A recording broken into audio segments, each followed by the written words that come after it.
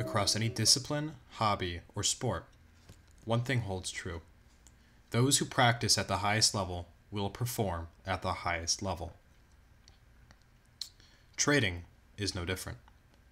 Today's video is going to be talking about deliberate practice and how that relates to trading.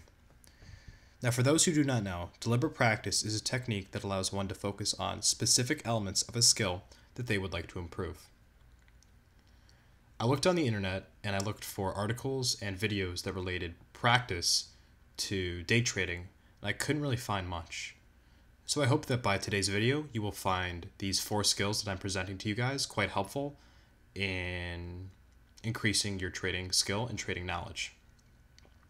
I would also encourage that by the end of the video, you take some of these examples and develop your own drills as well to improve yourself as a trader. Now, the first drill I'm going to be talking about is volume. And deliberately practicing trading volume is a very good idea in understanding market direction and continuation and breakdown of trends. In this 10-minute volume drill, the first thing you want to do is set an online timer or a self-timer for 10 minutes. Now, within those 10 minutes, you need to look at each candlestick and guess if the volume was above or below the moving average. For those on CryptoWatch, there's a 10-weighted moving average of volume. And a very good way to understand how volume works and how it impacts trends is to try to gauge how much volume was traded during a move.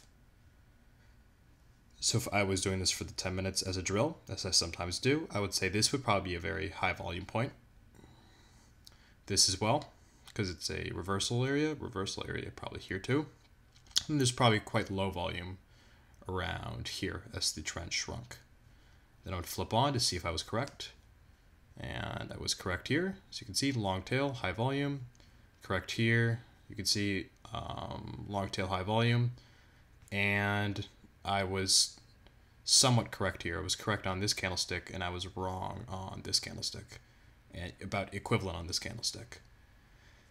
It's little drills like this in volume that can really help understanding how volume impacts price's direction of movement. Do that for 10 minutes a day, and you will become a much better volume trader. You can also experiment with different time frames to see how that impacts volume as well. In our second drill, I'm going to be talking about market direction. Now, in this one, what you want to do is go to a random price point,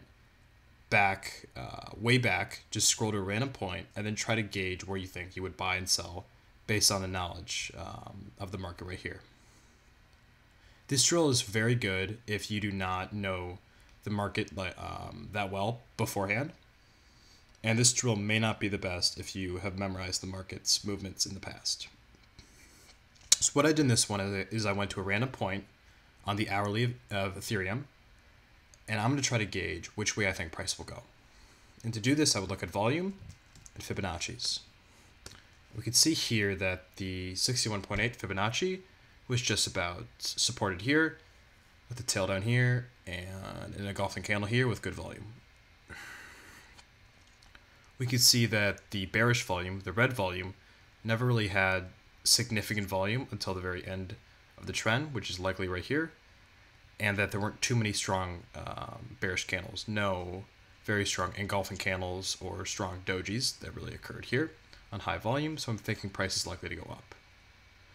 So based on this, I would probably say that I would buy here or buy here and then hope that price will go up. And in this drill, what you want to do is slowly go forward and see when you would sell. In this one, I would probably want to sell at the 161.8 retracement. So I would say from here to here and then sell at the 161.8. Yeah, and then I would probably sell here. I would miss out on this, but I still would have gotten out right here because this seems like a very good place to exit. So that's just a quick look into the second drill that you can do, which is gauging market's direction based on the past, but just going to a different point and then thinking, should I buy, sell here? Will price go down or up? This is a very good skill in determining where price will go in the future. And if you continue to practice this daily for about 10 minutes, by just looking at these and then recording your answers and recording if they are right or wrong, you can really get a great understanding great understanding for gauging how the market works and how the market operates in trends. In our third example, we are going to be talking about predicting based on current information. And in this example, you want to say in 1 hour will price be up or down? And this, instead of gauging market direction, is more gauging market bias. Are you more bullish or bearish for the next hour? This, just like the skill before where we would go back randomly and look at a price point, gauges how you look at a trend and evaluate where it will go based on order flow and Fibonacci's as well. So for this one, I would recommend that you spend about 2 to 3 minutes, look at the market, and then gauge whether it will be below the point that you're looking at or above in the next hour. Once you do so, close down your computer, write down your prediction, and then open it up 1 hour later to see if you were right, if it went up, or if you were wrong and went the other direction. This drill is really good for determining just basic bias of the market. Now the fourth example is going to be a little more hands-on. In the fourth example, it's going to be scalping practice. Now what scalping practice is really taking that market prediction point that we had just talked about, taking it one step further. So in here, what you want to do is buy and sell the lowest amount of the asset that you're trading as possible. So here, the lowest amount you can trade on Gemini is 0.001 Ethereum, and this is just 30 cents.